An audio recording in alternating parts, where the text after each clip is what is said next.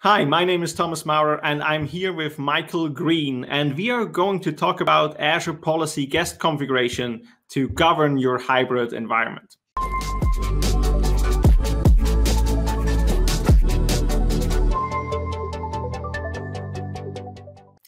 Hi, Michael. How are you doing these days? Hey, I'm doing very well. How are you? Doing well, doing well. I haven't talked to you for a while. I think I remember we had like 2 years ago, we had a very good conversation and then time was just flying. Man, I really miss conferences, like all the PowerShell conferences and Ignite and seeing people and sharing ideas. Like I really miss this stuff. Yeah, absolutely. It's the same for me. I mean, I get always so much out of it. You learn so much, right? From just having these hallway conversations. But I hope that this event or this videos especially can help, obviously, the audience a little bit to get back on track, and that we can share a little bit of like deep technical content and make it a little bit, bring a little bit back of the old experience. Let's do it. That sounds great. So I know like many of you or many people watching this video already know you. You've been a part from Microsoft for a long time and you worked on some pretty cool stuff. But for those who don't know you, what are you working on? Yeah. So I've been at Microsoft 16 and a half years, and I've worked all over the company, but like for the last 5 or 6 years, I've been working on desired state configuration. So we can think about that as whenever you deploy a server, and we'll go on and on into details about this, how do you guarantee the end state? Like, how do you know what state it's in? I always think about like IT operations as what do I have, what state is it in, and what's going to happen when I change it. And so for servers, this is a really big deal. How do I put a server somewhere and make sure it's in the right state? And across the evolution of DSC, we've seen of course DevOps and shifts to the cloud and all these different scenarios. So the whole area has just been exploding. And by the way, the DSC community is just going great. Like, it's self-sustaining. There's a website dedicated to the DSC community. All the DSC resources are now in a GitHub organization that's maintained by the community. If you don't know, there's a monthly call for the DSC community. There's always like 20 or 30 people on it talking about new ideas, how are things progressing. So that is really going well. And then our team is focusing on kind of the commercial side of that. Like, what are the hardest problems we can tackle? How do we make life easier at scale? That kind of thing. So it's been exciting. Like, I can't tell you how fast we've been moving, and we're about to go, even faster over the next couple of years. So I'm looking forward to it. Yeah, so that is actually like great stuff. Like, especially I love the desired state configuration part. I remember that when this came out and like we saw the first stuff happening with desired state and DSC and how that like helped to get these desired state configuration pushed out or pulled. That was like, I was like, okay, this is going to be awesome. By the way, I'm just going to put a teaser in here. Go out to the PowerShell repo, github.com/PowerShell/PowerShell. And look in the issues list, maybe just search for DSC. There's some pretty good discussion going on there. And you yourself can very easily start to uncover what the near future of DSC is going to look like just by doing some reading out there. There's some really good conversation. And there's also a monthly call for PowerShell, so that's a good place to plug in. Yep. PowerShell 7, there's some cool stuff coming. Yeah, well, I love what the team is doing. Like, again, and that is also some great things about like the latest things happening in Microsoft, that we actually do that openly, right? Yes. Everyone can be part of it and can actually go out. You don't need even to be like necessarily like writing code or anything, but you can also just provide your opinion on the things the teams and people and the community is doing. There's a lot of that going on in that repo, and it applies directly to what we're going to talk about today, because you can go in and influence conversations and shape the direction of how this type of platform would be used for things like governance, without saying like, well, I think you should have a comma here, that kind of thing. It's more like, well, no, here's how I anticipate using it. My requirements look like this, and then we can go build things like we're going to show today. So I'm pretty excited about the way that things work now. It's really fun. Yeah. No, that's pretty cool. I remember the times when I started in IT and I was like, well, I saw a bug or saw something not working the way I wanted to work for me as a customer. I was like, like, why don't Microsoft care about me, right? Like, why would I even tell them? Like, but actually, and since I'm like, for the last couple of years, and especially also since I'm joined, I see like we are listening, and the teams, like, it's so interesting to see like how impactful the customer feedback is. So that is real. You just made my next point for me already. And that's like, how do we know what to build first? And how do we know what's most important? So our team also did a lot of work in the area of Arc. And it's really, we've heard very clearly from customers that it's not all in the cloud, it's hybrid, right? And we have to have solutions that span, you know, both things that are happening in Azure and things that are outside of Azure. So in doing that, we did a lot of research into like, what do people really care about? What are the problems they need us to solve? We did a ton of surveys, talked to a lot of people. And, you know, one of the things that we found is that this whole area of governance is overwhelming.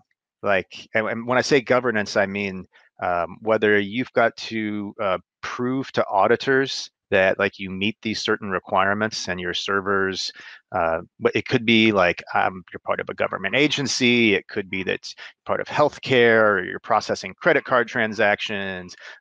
Or I find more and more like these large enterprises, even if they don't have to legally like meet some compliance standard, they're still finding it's like the path of least resistance, or the easiest way to reach server security, is to go find a good industry baseline and just use that as a reference for what their server platform should look like. So we're on a quest to like, we really want it to be when you are using Azure, when you're using Arc, that should not be where you like getting your servers to meet those requirements, or at least understanding what state they're in. This should not be 80% of your work week, right? This should be something that is just part of your flow. It's just part of how you deploy applications. And we really want that to be true. That's the journey that we're on. Yeah, that's like amazing. Especially, I was just thinking like when you talked about this and companies getting like doing the compliance stuff. I remember like a lot of companies who were just working on prem, like they basically just lose like something like group policy, right? And you were sitting out there building all these group policies for their environment, and it was just like a ton of work, and it was pretty complex as well. It is obviously, if you build it in, it's obviously a good part, like it works now, right? You build it once, but now with that whole cloud and especially in a hybrid cloud world, things are really, really changing fast. And you obviously need to tackle these challenges. Doesn't matter if it's in Azure or on premises or anywhere else. You will face these challenges, and you need to have tools to manage that. This whole area, it's just turning into a scenario where we're finding that after machines are deployed into cloud environments, it's actually easier than the battles we were facing on premises, because everything's addressable, right? It's all in Azure Resource Manager. So whether it's in Azure or outside of Azure, it's addressable via Azure Resource Manager. So now you can have Azure Policy actually go just sweep the estate and say, what's going on? How do I prove to auditors that everything is the way it should be? Well, if I just put the Arc agent on the machine, or if I'm deploying it into Azure, I can just use Azure Policy for all of that. So if you want, we can take a look at this and kind of see what this looks like. Absolutely. I would love to see more about that. Yeah, so let me do a screen share. Yep, it's here. Awesome. Yeah, so I'm in Azure Policy. You know, if you want to do this on your own, you can just go to the portal, and you can go to all resources and search for policy. You can see I've already marked that as one of my favorites, so it's right here on my table of contents.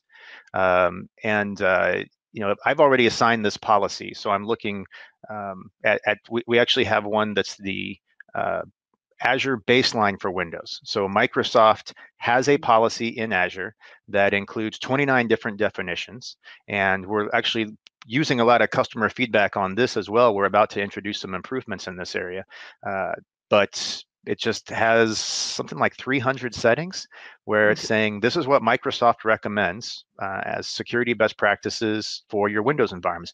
We also have the same policy for Linux. And this is, by the way, like such a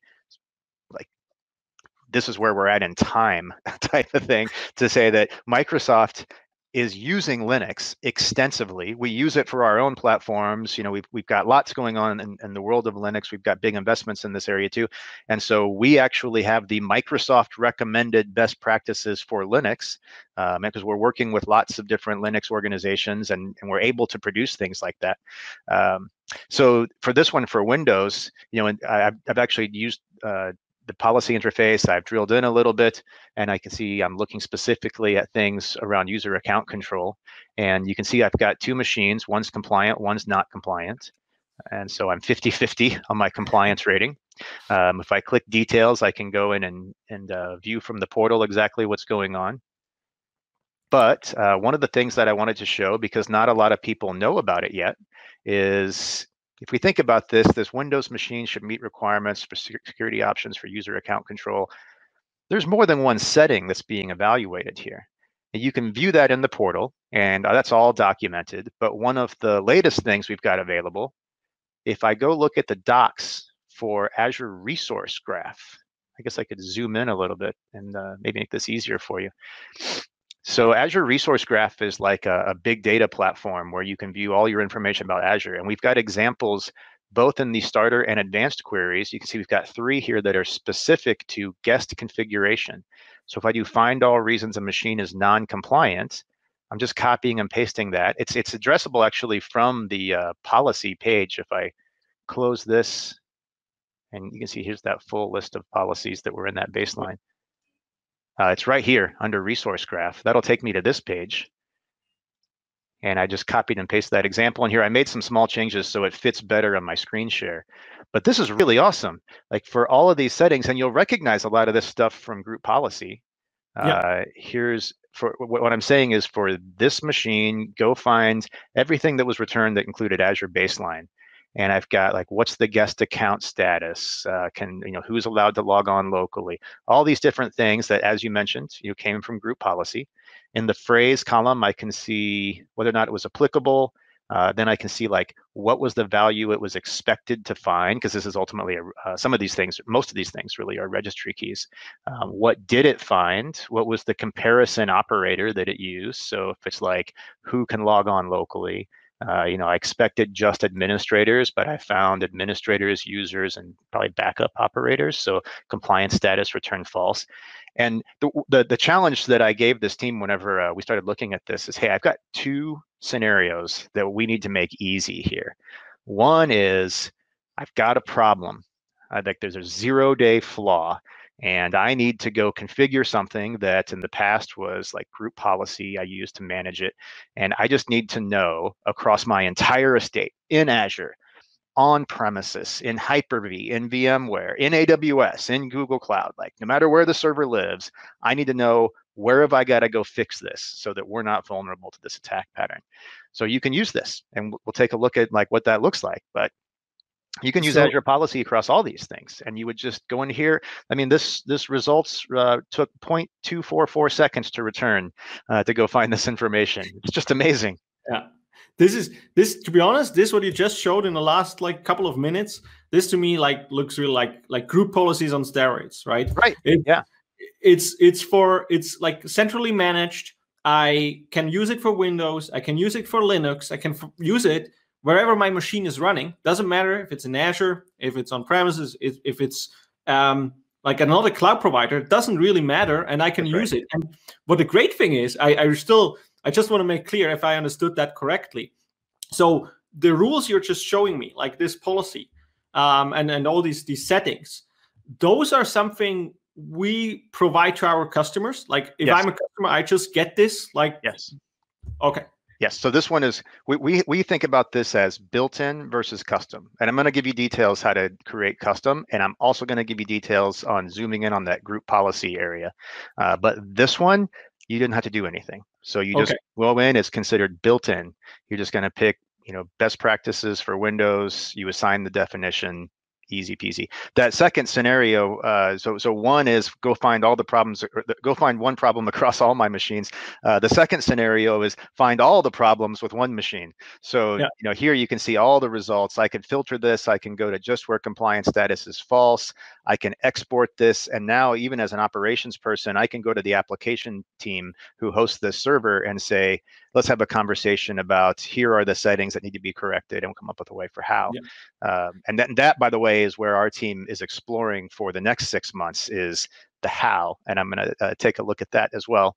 So you might have seen back on this page when I was looking at my results that I've got, like we looked at earlier, one machine that's compliant, one machine that's not compliant, and it's compliant with every single policy. So like I said, like 300 settings or so are being evaluated, split across 29 definitions. For every one of these, you see one machine's not compliant, but a total of 2 machines.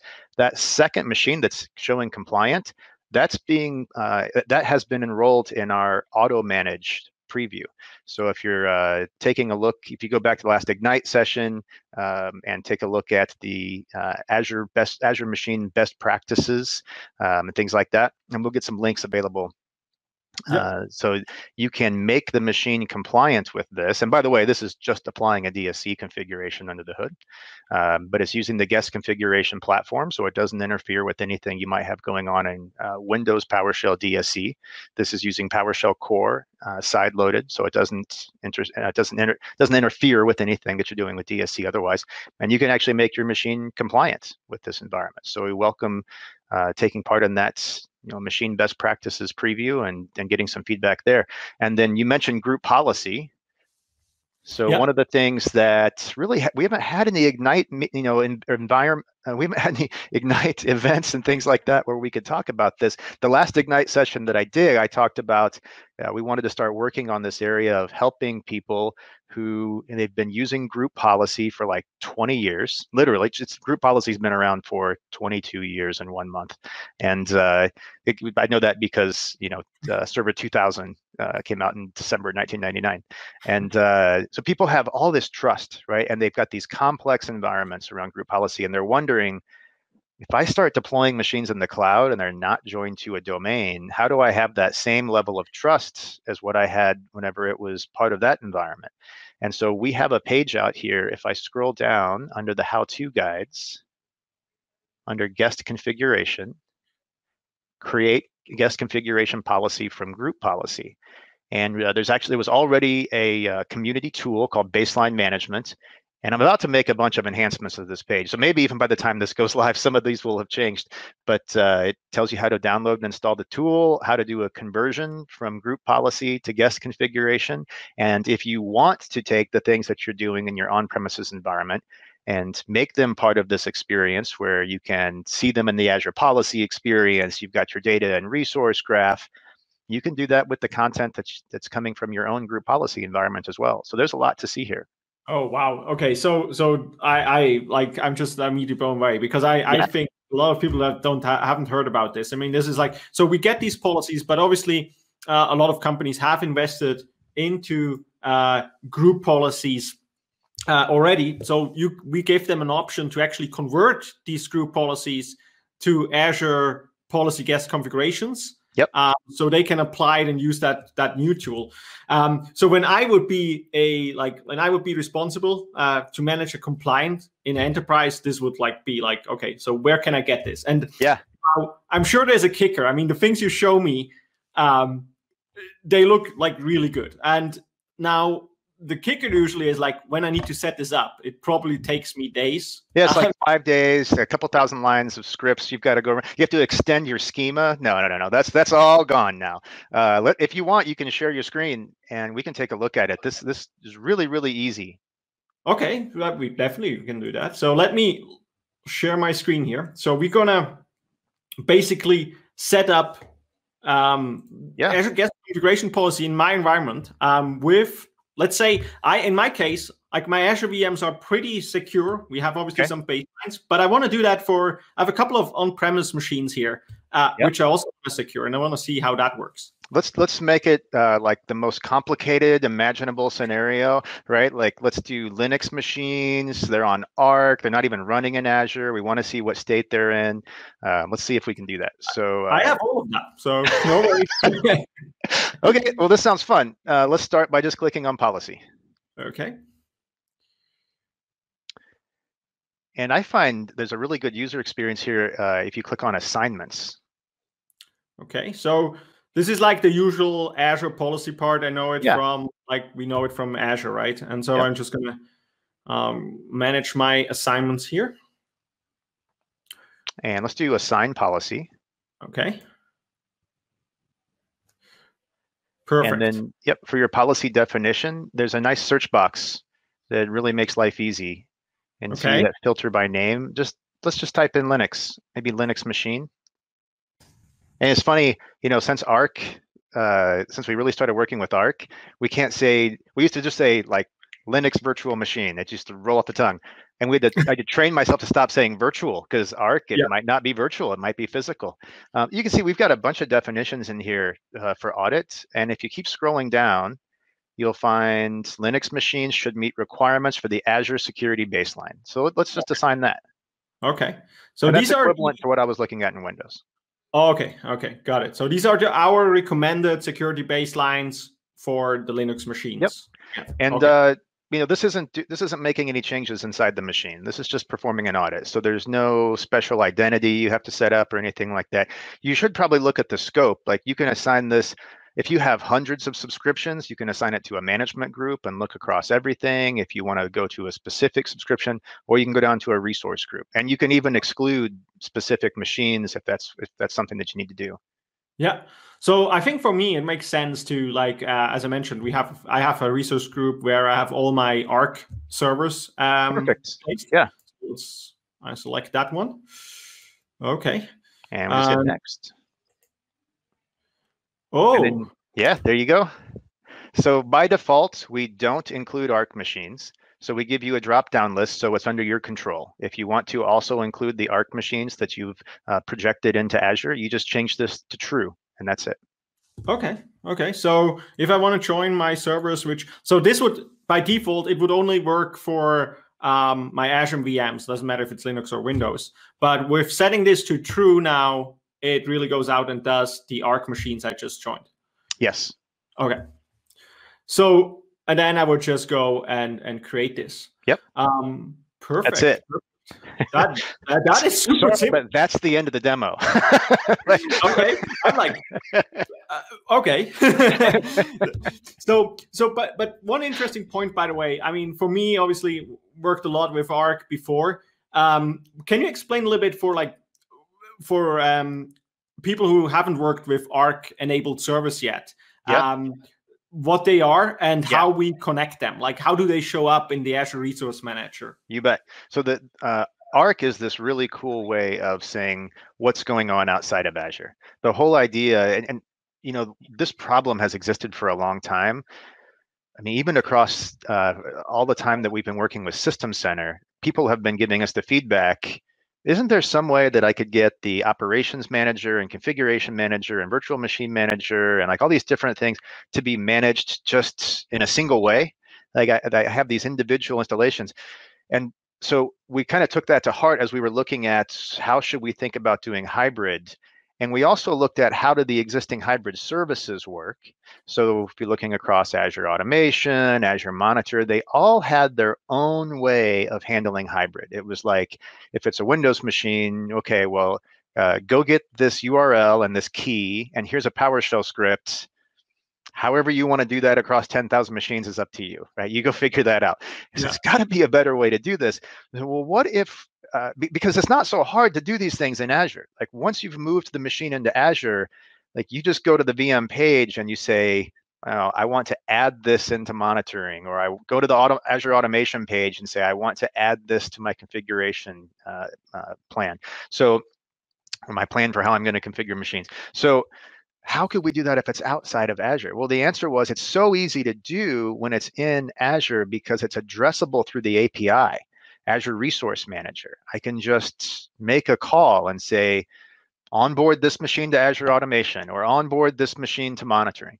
And so what if we could do that outside of Azure? What would that look like? Well, we'd have to have some way to communicate with that machine. Okay, well, let's go back to our first problem. Let's solve that. Let's put one agent on the machine, and it's just going to be responsible for orchestrating everything, whether you want to do monitoring, patch management, configuration management. It's just going to make sure that that's taken care of. And then part two, let's now project that as a resource into Azure.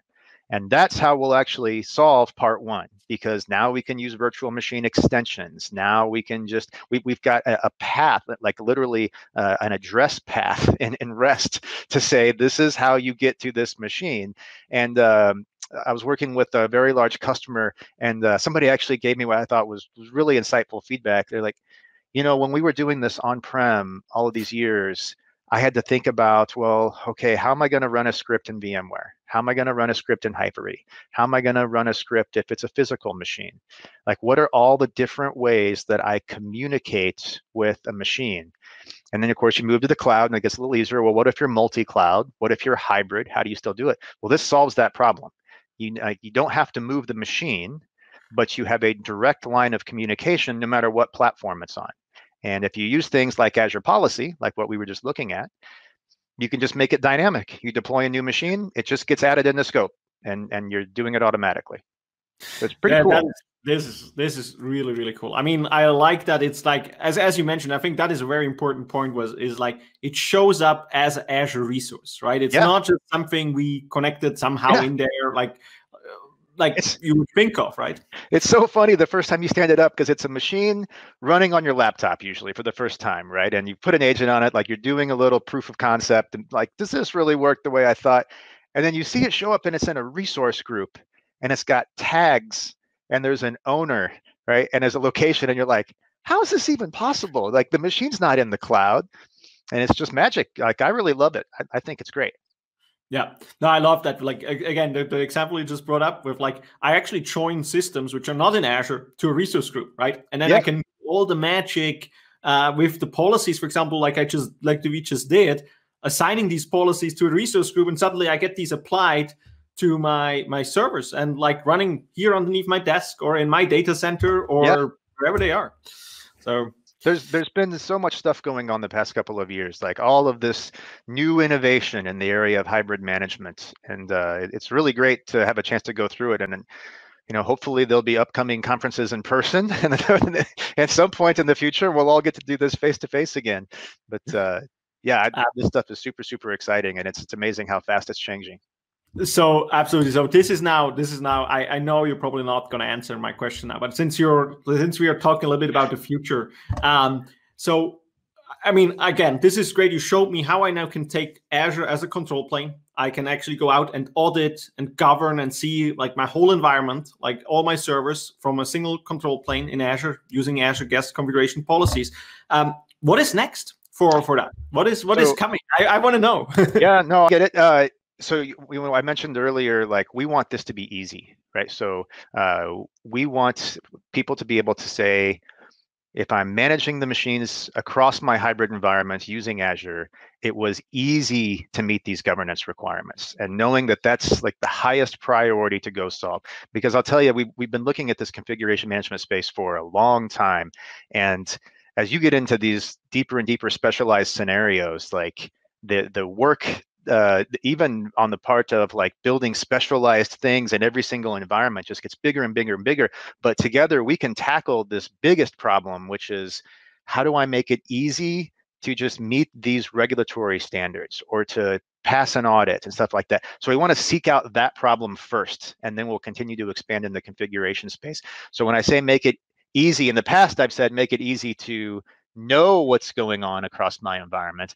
And now I'm saying I want to make it easy to pass that audit. I want to make it easy to get all of my machines, no matter where they're at, into a state where they're meeting the requirements for governance. So over the next 6 months, 1 year, things like that, then we'll start to pull back the covers a little bit on what that's going to look like. But I'm pretty excited. Like, this is going to be a really fun time. Yeah, I can imagine. I really like these features. And again, there's still a lot of customers who haven't really seen the stuff we just showed, right? That's right. Yeah. And I all the time I'm talking to someone who is responsible, especially for the people who are responsible for compliance. As you just said, like when you need to pass an audit, there's so many people, like you have servers out there, systems which no one really knows about suddenly, and they're not managed. No one knows if they're like for what they're used, and no one can tell what they're patched. Everyone has this horror story that they've dealt with in the past about this server that showed up out of nowhere. You know, it's been in a closet running for 20 years and nobody knew. Like that kind of, it's so funny how that, but yes, you're absolutely right. Like we're still solving a lot of the same problems that we've been chasing for a long time, and now it's finally getting easier. Yeah, no, that's awesome. I'm really looking forward to what the team is doing there and what you're coming up with. So obviously you showed us a couple of different cool stuff where people can go. So if I want to learn more about this, where do I go? What pages do you recommend? So I've got another one of those AKA-MS short codes that we're also fond of. It's aka.ms/GC, like guest config, POL, like policy. So GCPOL. And that will take you to the starting of our docs page. And on people, it's funny, like even at Microsoft all the time, they'll say, hey, where's your internal spec on this? I'm like, I put everything I can in the docs. If somebody asked me a question and it wasn't in the docs, step 2 is I go put it in the docs, because it needs to be as transparent as possible. And we've got pages out there also on how to write a DSC script and create custom audits from that, how to do the same thing for Linux using Chef Inspec, how to convert from group policy. And as you can imagine, we've got a whole bunch of doc updates that we've got to do this next 6 months or so around things that are happening in PowerShell, around DSC, things that are evolving in guest config. So check back to that GCPOL page over the next 3, 4, 5, 6 months, and you'll be seeing some new stuff. So it's pretty exciting. Awesome. So thank you very much, Michael. It was a pleasure to talk to you again. I learned a lot during that session. Awesome. For everyone here who wants to learn more, obviously check out the link again, aka.ms GCPOL. I hope I pronounced it correctly. And if you want to watch more sessions of our event for our IT Ops Talk, all things hybrid event, check out aka.ms/IT Ops Talks, where you can find more sessions and more videos and all the good stuff. Thank you very much again for being here in the show. Hopefully see you in the future. Thank you for having me.